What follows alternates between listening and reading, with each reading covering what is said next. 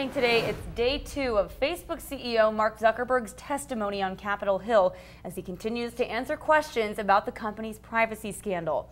During testimony in front of Senate lawmakers yesterday, Zuckerberg apologized for not doing enough to protect user data that was ultimately sold to a political consulting firm.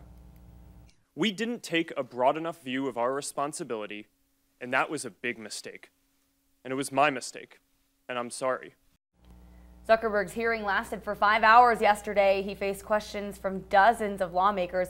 Coming up in about 30 minutes here on KBOI 2 News, details on what some on Capitol Hill had to say about his responses and the social media giant's user agreement.